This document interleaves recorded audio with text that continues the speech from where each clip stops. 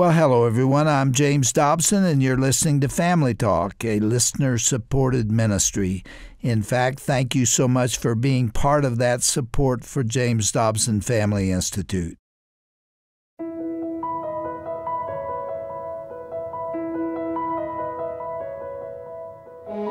Welcome to Family Talk with your host, psychologist and best-selling author, Dr. James Dobson. He's the voice you trust for the family you love.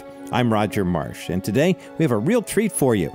Dr. Del Tackett will be joining Dr. Dobson once again to continue their conversation about Dr. Tackett's 2017 film called Is Genesis History? As you'll hear in today's interview, Is Genesis History is more than a documentary film, and by the way, if you haven't done so already, you should stream it. Just search for Is Genesis History Film. This thought-provoking movie can be the first step on a journey toward understanding the history of the earth according to the book of Genesis for you and your family to enjoy. In this project, Dr. Tackett travels across the continent with over a dozen scientists and scholars investigating fascinating evidence for the creation and the flood. Now, before we go to today's exciting interview, let me introduce Dr. Dobson's respected guest. Dr. Del Tackett is the creator of the worldview curriculum called The Truth Project. Previously, he served more than 20 years as an officer in the United States Air Force. He holds 3 earned degrees: a Bachelor of Science from Kansas State University, a Master of Science from Auburn University, and he earned his doctorate in management from Colorado Technical University. Dr. Tackett is also the creator of the Engagement Project, which is his most recent worldview curriculum for small groups. Dr. Tackett and his wife Melissa have 4 grown children, and they make their home in Colorado. Well, with no further ado, here now once again is Dr. James Dobson with his special guest, Dr. Del Tackett, as they continue their classic conversation right here on Family Talk. So the question is Genesis history? At the end of the program last time, we were about to talk about the flood. Noah and the flood. And really, to the rational mind, that seems impossible. One man building an ark. How many years? 100 years? 130 years? Could be 100, maybe 120. that he worked on it and getting all the species involved into the ark and feeding them for that. The whole thing seems a little spooky. I don't mean that disrespectfully. Sure. Right. But we know that the Bible is true. If it says it, I believe it. That's the end of it. Explain why the flood is so important in the understanding. Well, it's critical just in the same way we were talking last time about how Paul is referring to the one man Adam.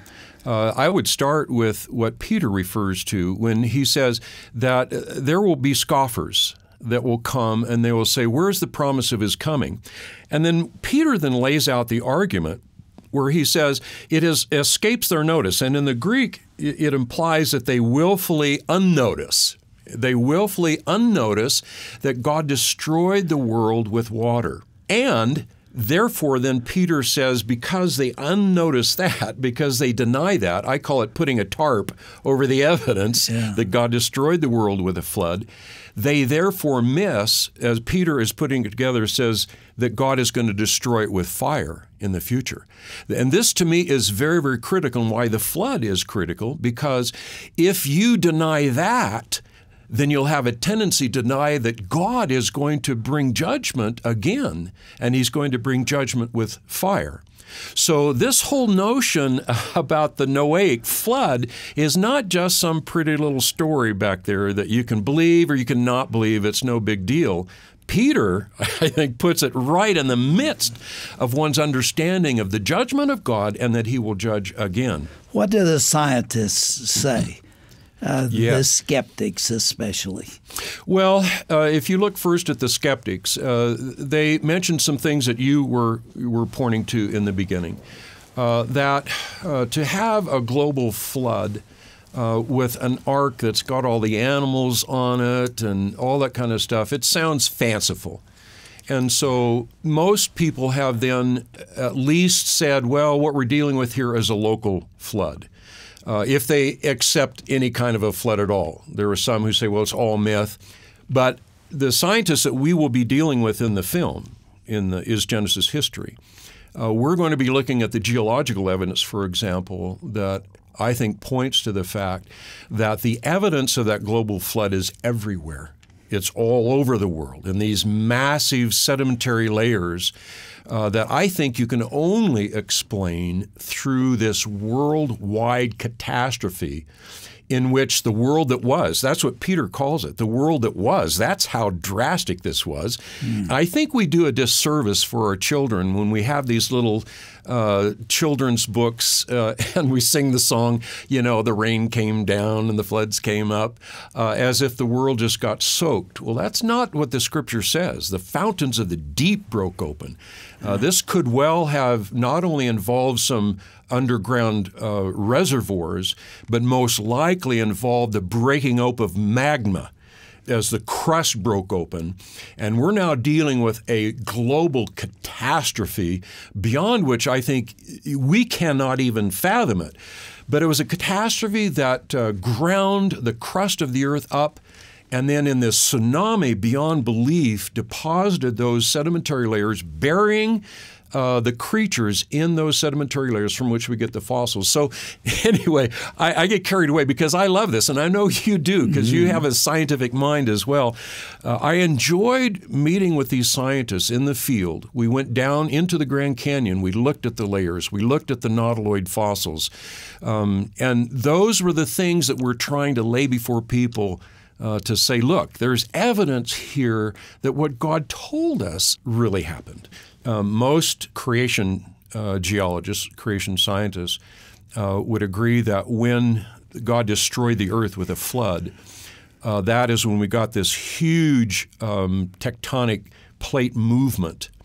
And that's when we get the rise of these huge mountains. But even so, there's enough volume of water. I figured this out by myself one time. I figured the volume of water that is on the earth right now, the world is mostly covered with water.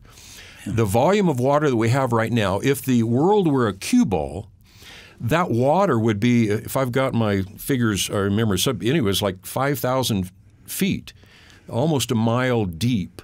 So most people don't realize just how much water there is right now on the earth.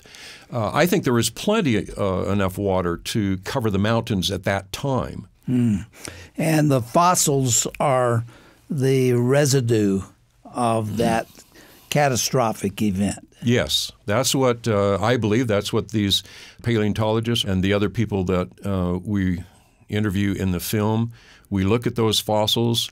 We looked at the soft dinosaur tissue in a lab in Arizona. It was fascinating to me. I got a chance to hold it, to look at it.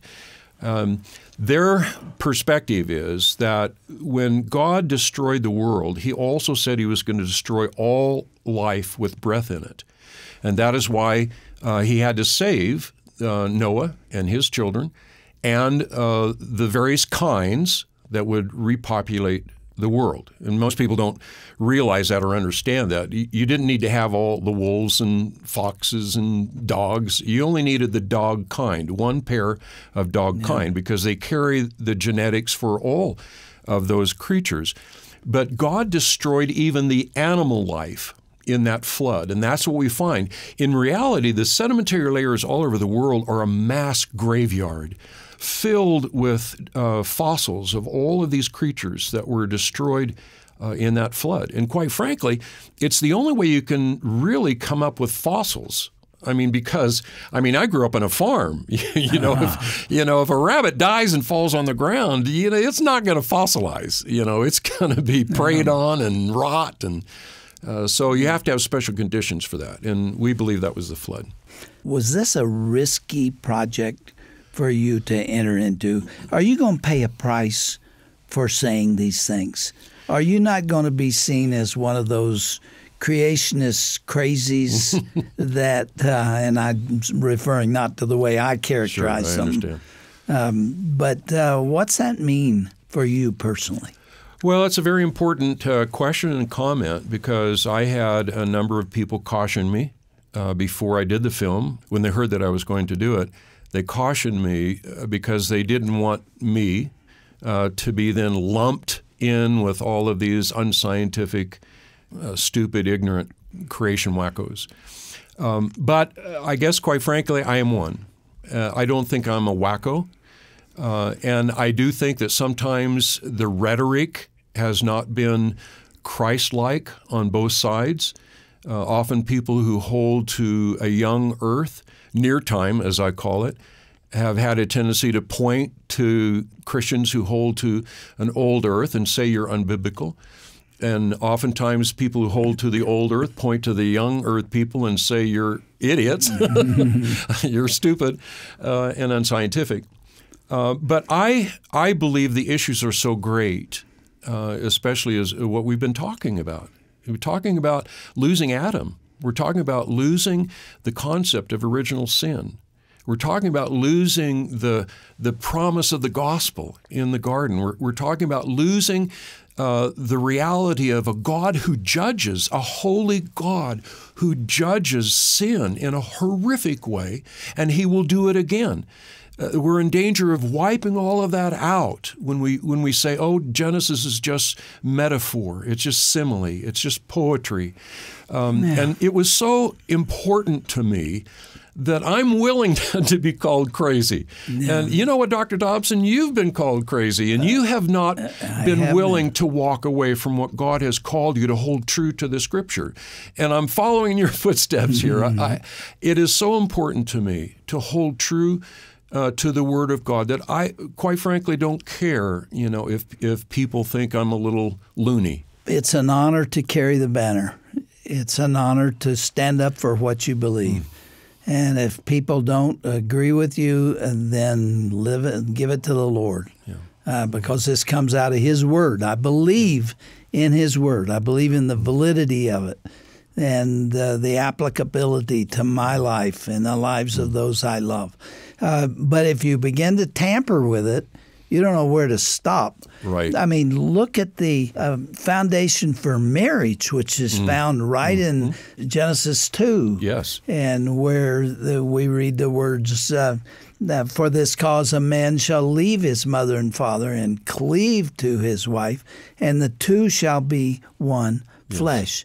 Is that gone too? Did marriage start there, or did it evolve, or did that come from the Creator Himself? Amen. And if you say it did not come from God, what do you do with the metaphor between Christ and the church, which is marriage? I mean, it's all linked together. It's all linked together, and it's all linked together because of the exquisite truth of God. And I mean, you've been fighting, Dr. Dobson, practically your whole life for the family.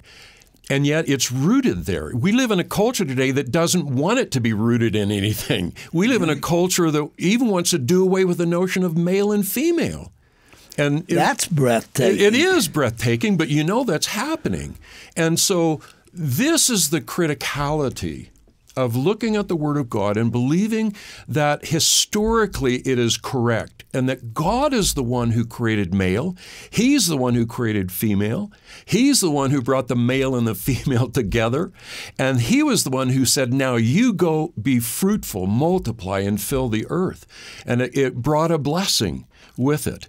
But when you deny that, and we have a tendency to deny the Scripture whenever it bumps into our own desire, and but that doesn't lead to good things, and you know that, and I know that as well. All we do is look across our nation and see what happens when we walk away from the absolute truth of God's Word. And that's where we're going, because there is no other truth. This is the Truth Project. That's right. Well, that's why we did that as well, and that's my desire. I know that's your desire as well. I pray every Tuesday. I'm on my knees praying for that one thing, that God would bring repentance to this nation, that He would bring us to our knees in repentance, that we would turn again and gaze upon the face of the God who has blessed us so deeply for so many years. The only aspect of all this that we're talking about that I think I have to acknowledge is that God is sovereign, and we can't even begin to grasp who He is and how He did all the things that He did. And I mentioned to you at our lunch together that we see through a glass darkly. We don't know it all. And we won't know it until we get to the other side, and then we will know even as we are known. But there are aspects of what took place there in Genesis that we don't comprehend and can't explain. You know that, and that's really so true. What I'm arguing for is not to simplify the Genesis, to recognize its validity, but also recognize that there are aspects to it that haven't been revealed to us. And you know what? I agree with that, because we are looking at a miracle. I mean, for those who hold to the historical reading of Genesis, that God is the one who spoke and everything came into being. And then there is that, one of the great understatements of the Scripture, and He made the stars also. Yeah. He is the one. He is the God who is so omnipotent. He is so powerful. He is so mighty that He can speak.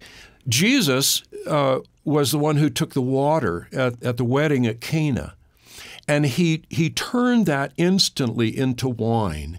And if you'd been the little winemaker, standing there, you would have looked at it and said, well, I can do that, but you give me 30 years to do that. And yet we're faced with a miracle that cannot be understood and cannot be examined physically. I don't think you could have examined the wine that Jesus made at the wedding and come up through naturalistic scientific processes to determine that Jesus had turned that water into wine. You start trying to explain them away, and you look foolish. You surely do. And I don't think any of us can really sit down and come up with a physical, natural way that Jesus rose from the dead. It was a miracle. God performed that miracle. And I think what we see in the first part of the passage in Genesis is the miraculous hand of God, the Word of God at work. And certainly there is a limit to our ability through natural means to be able to try and understand that. There is so much scientific truth in the Bible, and we gloss over it. We don't even read it. We don't understand it when we do read it. For example, in Isaiah it says, He sitteth above the orb of the earth. How did Columbus, if he did, and others before him, see the world as flat? You find out right there that it's an orb. We're a sphere. Yes. Yep. And it's right in front of us, but we miss it. Yeah, we miss it because we haven't gotten the ability to see as much. Now we see it from the moon. And still don't believe it. Some people don't believe it as well. But, that brings up a great point, because some of the things we deal with in this film, we're dealing with microbiologists. And we're looking at the amazing things, these little machines that we're finding now within the living cell. In fact, I was just with one scientist. We were filming him at Lipscomb University. He's working in cancer research.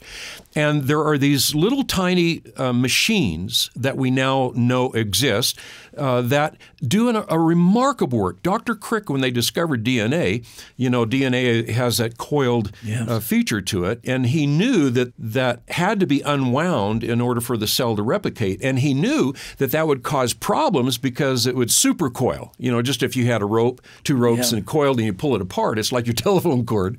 And he knew that something had to compensate for this. He just didn't know what it was. Well, now we know it's these little machines, these topoisomerase machines that come out of nowhere when the cell's ready to replicate, and they attach to the DNA at the right place.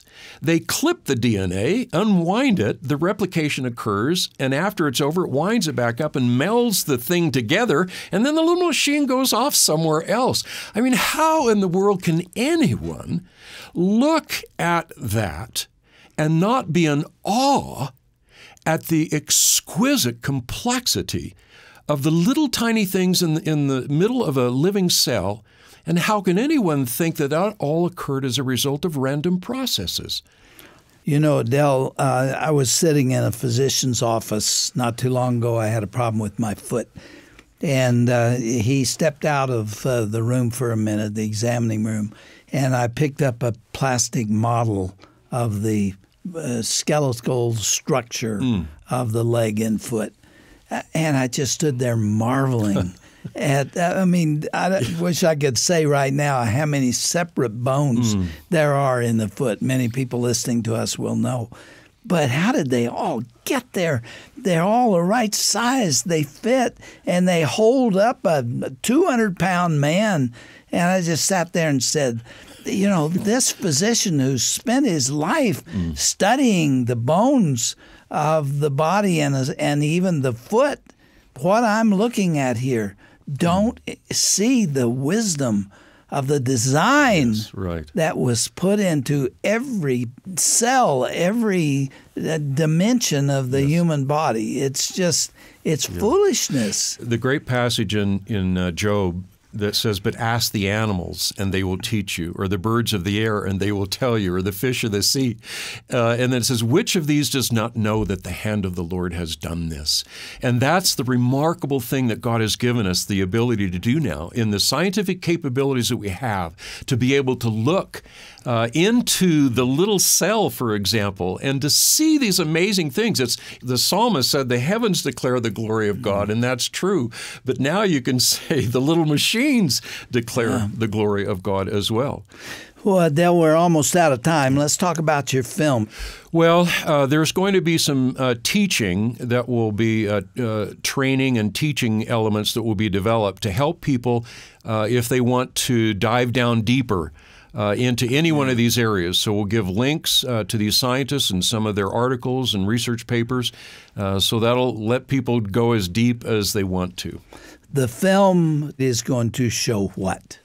It's going to show basically me meeting with scientists, Mount St. Helens, scuba diving at St. Thomas, walking down into the Grand Canyon, at the zoo, dinosaur dig in Hanson Ranch in Wyoming, traveling all over, meeting with these scientists, incredibly smart scientists, and looking at that evidence in the field that we believe supports the fact that Genesis is history.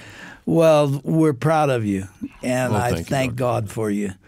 You love the Lord. I see it in your eyes. I see it in everything that you do, Dale. And I thank you for your friendship to me and for the years that we worked together. And now it's fun watching what God's doing with you. Well, Dr. Dobson, I have to reply to that because, I have enjoyed my time working with you. You have been an inspiration, not only to me, but to millions of people all over the world, and I thank you for that. God be with you in the days ahead. Thank you, sir. God bless.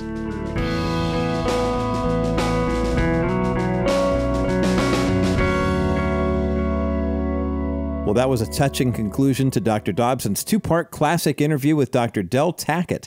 For the past couple of days here on Family Talk, these colleagues and friends have been discussing Dr. Tackett's 2017 documentary film called Is Genesis History? If your curiosity was piqued and you'd like to check out Del's film, remember you can find information on how to watch it when you visit drjamesdobson.org/Family Talk. And Del is actually in the fundraising stage of production for the sequel to Is Genesis History?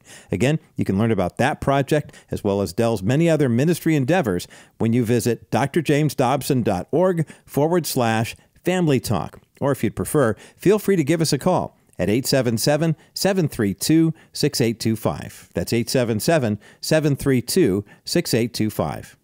And as a reminder, Dr. Tackett has been partnering with our team here at the JDFI to create short, valuable videos that we're calling Worldview Moments. In these videos, Dr. Tackett addresses relevant, important worldview topics in an accessible and easy-to-understand format. To watch these Worldview Moments, please visit drjamesdobson.org/Del Tackett. That's drjamesdobson.org/DELTACKETT. You will not be disappointed. For the entire month of July here at the Dr. James Dobson Family Institute, we've been partnering with best-selling author Shaunti Feldhahn to provide Shaunti's popular 30-Day Kindness Challenge to our listeners. For 30 days, participants will practice real, tangible kindness toward one person who they want to improve their relationship with, and they'll be guided every step of the way. Now, just because we're nearing the end of the month does not mean that it's too late to join. You can actually start anytime. So sign up for the free 30-day kindness challenge today by visiting drjamesdobson.org/kindness challenge. When you sign up, you'll receive an email with all the details about the challenge. And then, for the next 30 days in a row, you'll get daily emails with tips and advice for how you can become more kind. Sign up now at drjamesdobson.org/kindness challenge. Well, that's all the time we have for today. Thanks so much for keeping Family Talk in your prayers. Remember, without your constant support, we would not have the privilege of standing up for righteousness and encouraging families in the culture. I'm Roger Marsh, and from all of us here at the Dr. James Dobson Family Institute, may the Lord continue to richly bless you and your family as you grow deeper in your relationship with Him.